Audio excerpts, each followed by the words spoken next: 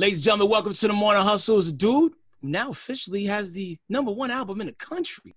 Man, he's the #1 stunner. We call him Gunna. What up, homie? Hey.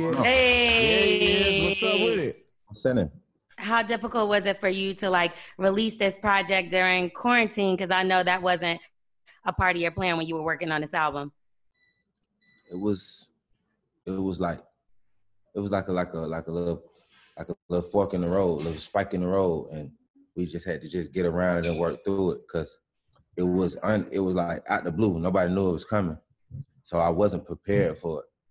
But I still made it happen.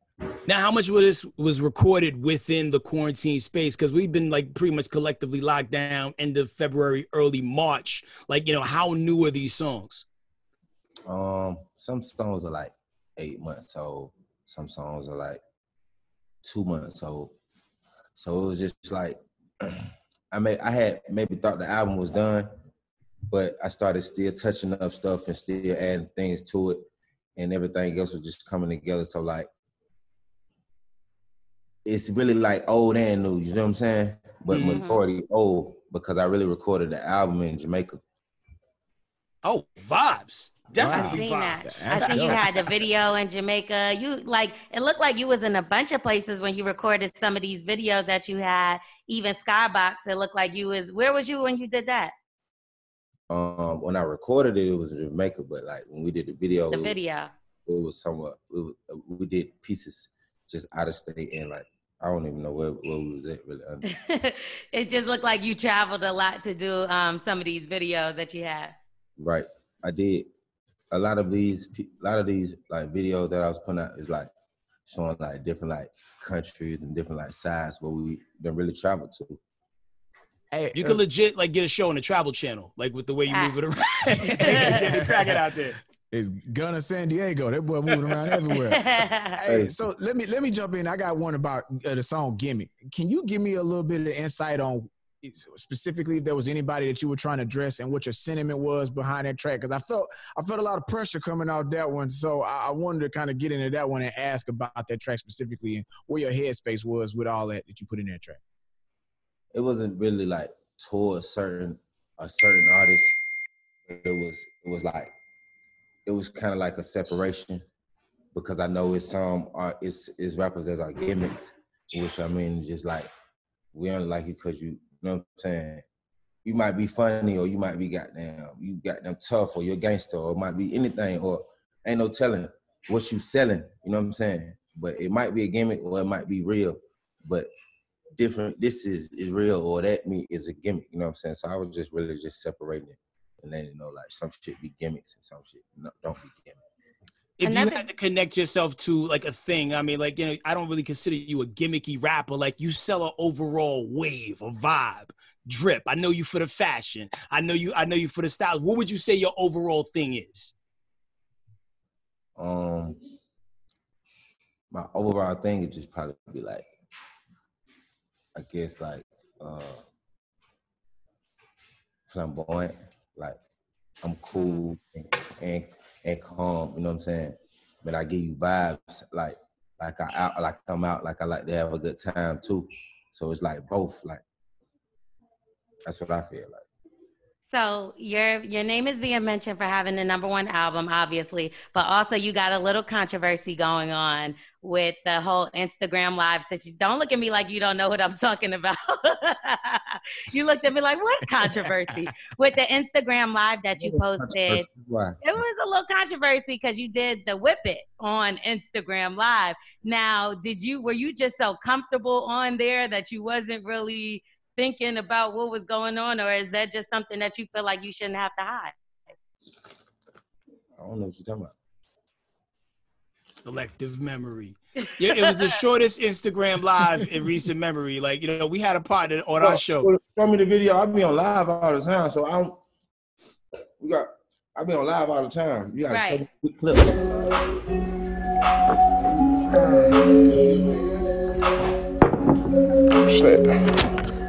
It was so short, maybe you thought you were taking a picture. My man was in and out, up and down. But it was just like a really short thing that I seen, and you kind of just took a little whiff from the can, and it kind of hit the blogs, and they were saying like, you know, why would he do this on Instagram Live?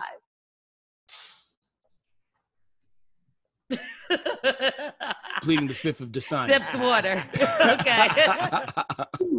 We definitely know you definitely get it in with the bars, the rhymes, the beats. But I also rock with you on a fashion sense. How are you keeping your quarantine drip together when people are not necessarily plowing down the mall in the way that they used to?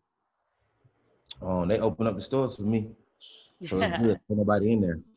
You still socially distant while you're getting your shop on? Like, what's your go-to spot? Right now, like I'm in LA now, so it's kind of different. But like when I was in Atlanta, I had like this little store, like inside stores that are just open up stores like Saks.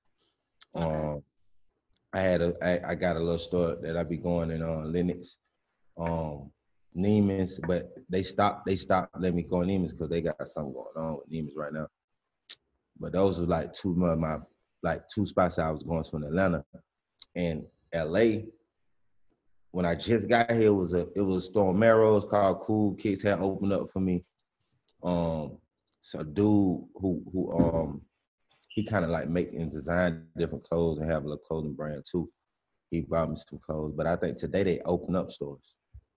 So you went on a shopping spree. I believe it was you and Lil Baby, and y'all bought a lot of jewelry, all kind of stuff. What's the most you feel like you ever spent in one day just for shopping? Probably about 50,000. Ooh. I ain't really went too crazy. Like just in one day.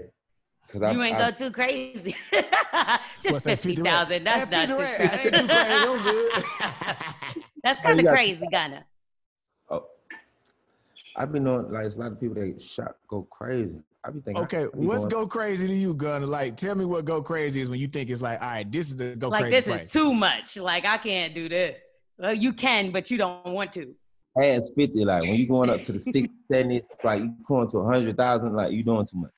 Well, they said that you buy Birkins. It's like grocery store equivalent. Like if I spend Birkins, I'm buying, you know what I'm saying, the ones that be like a dub, you know what I'm saying, dub 5. I ain't gonna go crazy. Yeah, because that's a whole line. That's one of my favorite lines. Call Gunna if you want you a Birkin.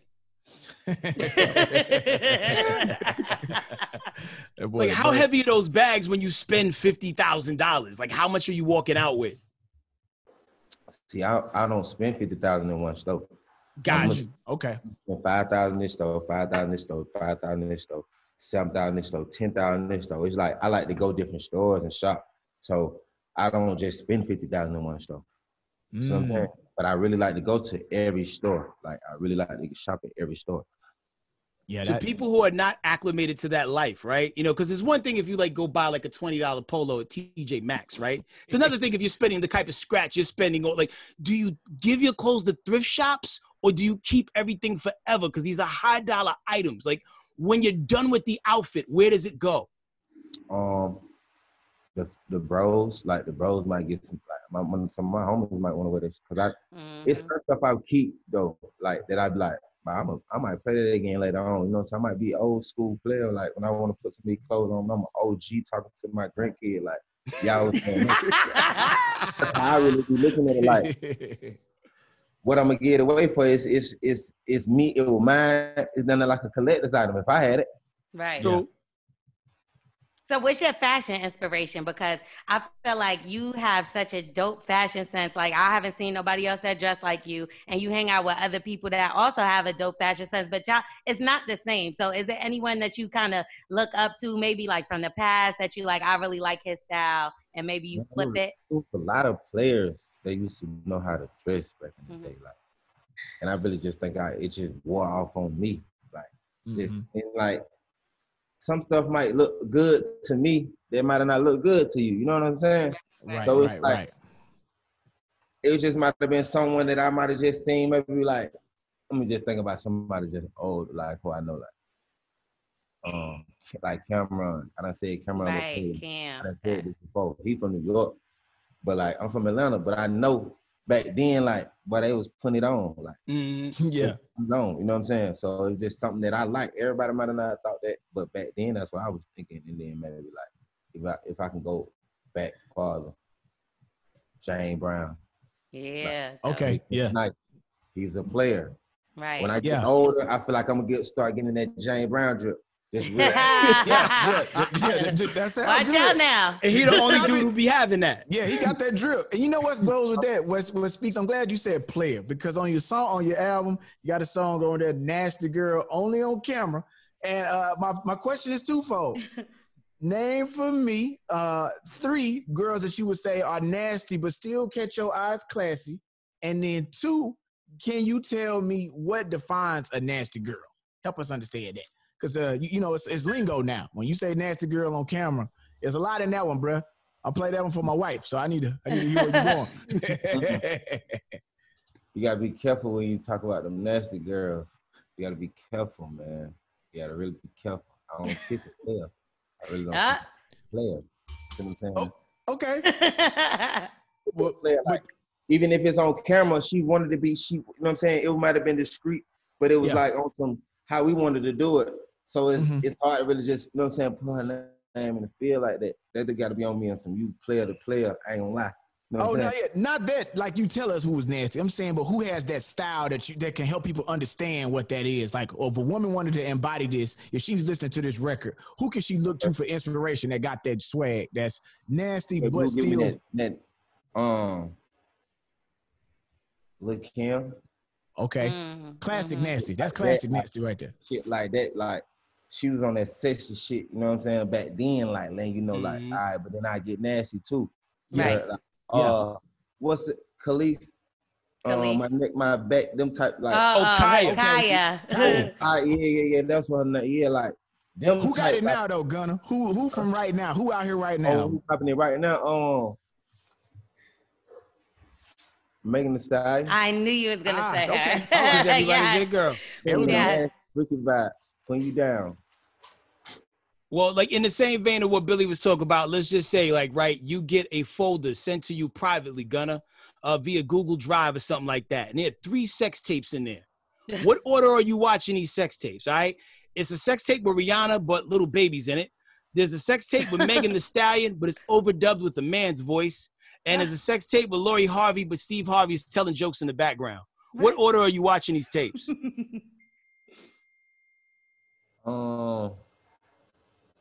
Ruby and Lil Baby. That's my first of all. And then Ruby, like, you know what I'm saying? You see how these folks handle their business. It seems like it would be weird after you saw your homie, like, you know, doing something. You know what I mean? Like, that boy inspired. I ain't homophobic or none of that. So it's just like, what? I have sex too. He like, I have sex too. You gonna do it like how I would do it. You see what I'm saying? That's how I'm gonna look at it. I ain't gonna look at it no other way. But Gunna, you about must 3 be minutes having and 46 seconds in, man. You was like, you ain't doing your thing, Playboy. You must be having a lot of sex, I think, because you got some women that be on Instagram that be kind of fighting over you. So a couple different, excuse me? A lot of say sex. A lot of say sex. So are you claiming anybody right now? Because I know you got like about 2 Instagram girls that's claiming you, child. So are you claiming anybody? Man, you be I do got somebody, you know what I'm saying? We all got somebody. Right. Is her name Heather?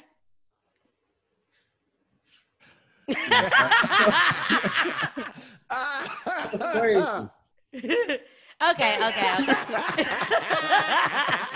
Sips that water again. Okay, so let's make it a little more fun. I spoke to you at the Grammys, and we did like a karaoke thing, right? And you sung for me the song from White Chicks.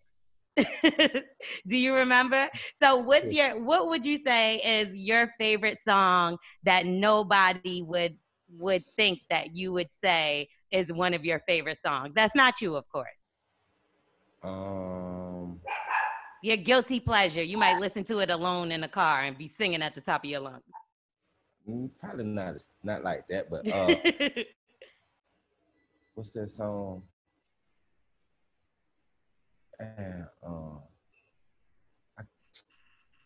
can't think of it right now, Man, you throwing me off Oh, track. I don't mean to. Yeah, it had to be probably Sade. That's a good one. Something about her voice, man. Sweet as taboo, fire. I Yeah. want to hear you sing Song it, made but I me know think you're not about gonna do it. that song made me think about my mama. Oh, really? She was Sade one of her favorite artists. Yeah, I see you be bringing your mama everywhere, Mama Wunna. Does your mom have a favorite record on a new project? She ain't told me her favorite yet. One of my brothers, they would call me. They were like, him and his girlfriend. Him and his girlfriend said their favorite song was "Nasty Girl." Yeah.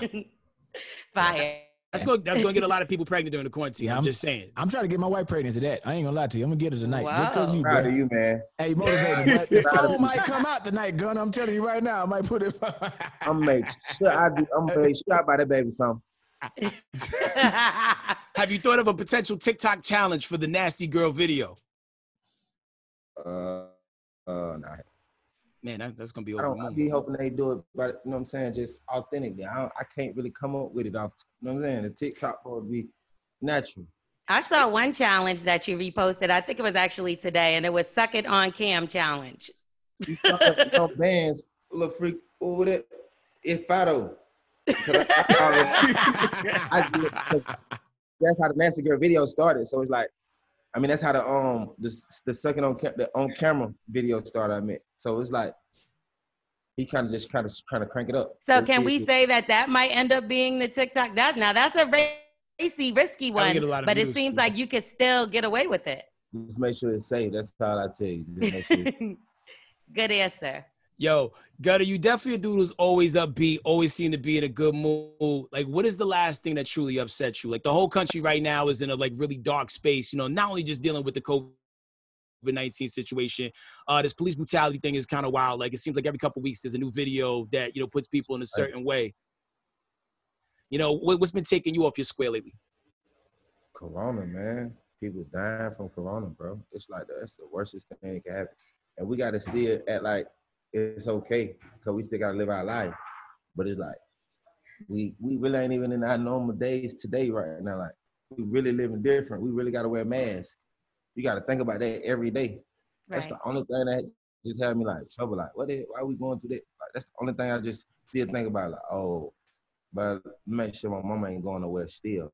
Like don't think everything's good because it happened more to like elderly people. So it's just like that's what we really been just on like that. I can just really just think about.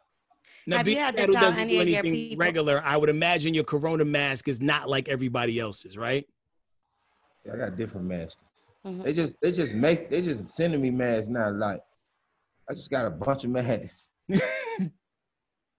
Have you had to tell any of your people? Because I've been seeing Atlanta has been outside, lit, at the parties, at the clubs. Have you had to reach out to any of your people, especially like in Atlanta, like, yo, y'all need to kind of chill, go in the house? Yeah, I reached out to a couple of them, told them, bro, don't think it's just over with. That's why I really left. Like, that was another reason, like, man, LA still locked down. Mm-hmm. Atlanta, y'all can just open up, just making everybody just go out. Like, it's good. It ain't really just good yet. Right.